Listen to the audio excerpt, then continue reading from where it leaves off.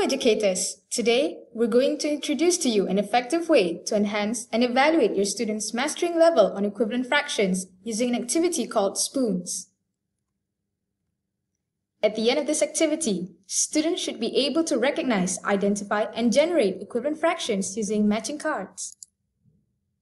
To be able to play this game, students must have an understanding of parts of whole, comparing and ordering fractions, must be able to identify and describe fractions, must be able to identify equal parts of a whole, and must have an understanding of numerators and denominators.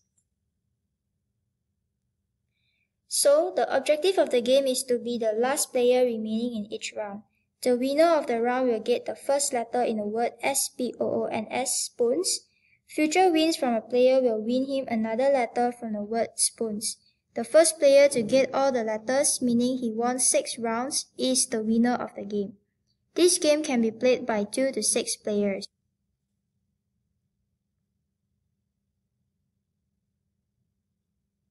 For this spoons activity, we will need some plastic spoons, one less than the total number of players, a deck of equivalent fraction cards, and a score sheet.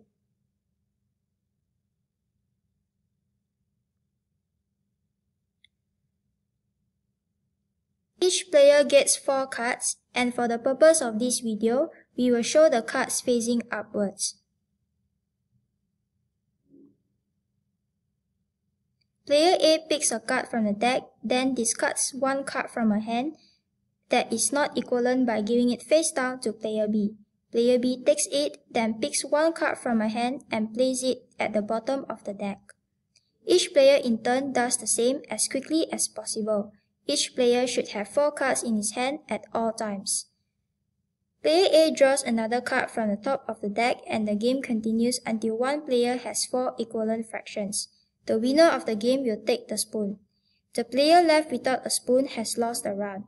To keep score, when the player wins the round, he is given a letter in the word spoons. The first player to spell S-P-O-O-N-S is the winner of the game.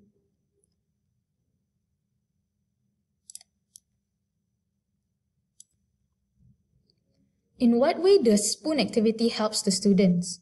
Firstly, it helps students identify and generate equivalent fractions, which is key to the conceptual development of students' understanding of equivalent fractions.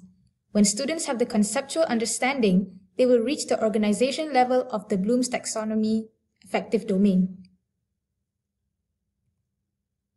Next, due to the fast-paced nature of the spoons game, it helps develop their quick thinking skills and mental calculation. It also helps improve their concentration, as the game requires them to stay focused and have a sharp mind while playing. Activity like spoons helps build their confidence in equivalent fractions and maths as a whole, as they enjoy playing games rather than have to face a worksheet. Children often feel pressured to get the correct answer when doing a math worksheet. By playing spoons, it helps change their perception of learning about fractions in a positive way, as we all know fractions is one of the hardest concepts in maths. Hence, this activity helps take the fear out of fractions and allow them to build their confidence without worrying about making mistakes.